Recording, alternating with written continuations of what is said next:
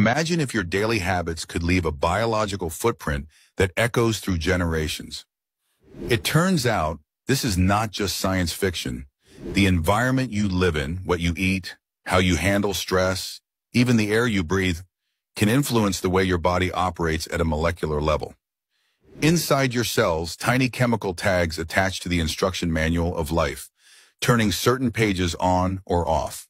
These tags act like sticky notes, telling your body which traits to express and which to keep silent. Remarkably, these modifications don't change the underlying instructions, but they do alter how those instructions are read and interpreted.